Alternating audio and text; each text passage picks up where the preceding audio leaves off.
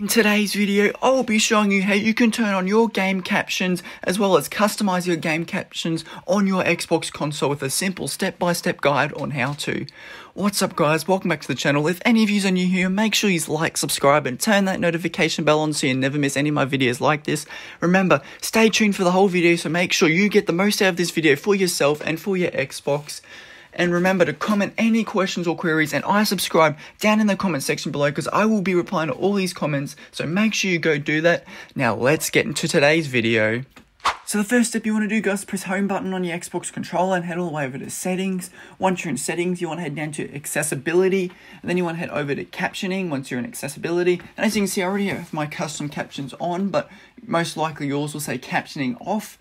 Basically, the second option is like it automatically brings up random captioning in your games if you want to have this, but personally I'd recommend going for the customizing your caption style. Now as you can see, there's many different colors you can choose from to customize the color of your wording and like your words, and there's so many colors from cyan, blue, red, black, white, so on. And basically you can also choose like the transparency of the text as well, which I think is a great idea, so you can have it standing out at you, not so much or completely invisible, but you're gonna obviously want to see it, so you're gonna have it on opaque, which means it's basically present. You can also change the size of your captioning as well, so you can change it to 50%, 100%, 200% or 150%. Personally I prefer the 100%. You can also change the captioning style, which is the font, which I think is another cool thing. You can change to anything you want from the options provided there.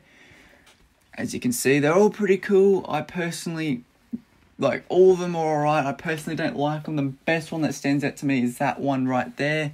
And you can also choose, basically, like, extra customizations towards the text, give it more a standing out feature in your text. So you basically can be more entitled and more engaged to read it, which I think is a great way of, like, basically captioning.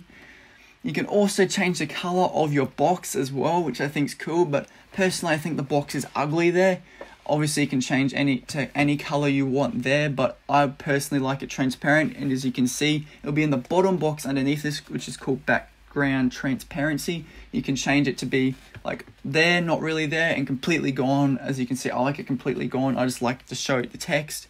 Obviously most of you might like to have that little box there, as you can see, a little bit visible so you can read it a lot better, which personally is fine. I'm personally probably going to go for that. As you can see there, when it was off on transparency, you couldn't really see the text, so it's probably best going with the box. You can also have a window around it. I think this is pointless, but you know, it's another cool feature you can basically do to make it obviously pop out and stand out at you, like for the text to be more engaging, to be more appealing for you to read.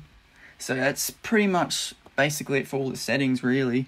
Like, you can pretty much customize the font, text, the background, the window color, and pretty much, yeah, any color you want to choose from. The text can be from what's provided, that Xbox has provided for you.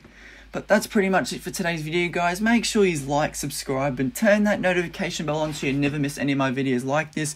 Remember, comment any questions or queries down in the comment section down below, because I will be replying to all of them, as well as I subscribe down in the comment section below. So make sure you go do that, and I'll catch you all in the next video.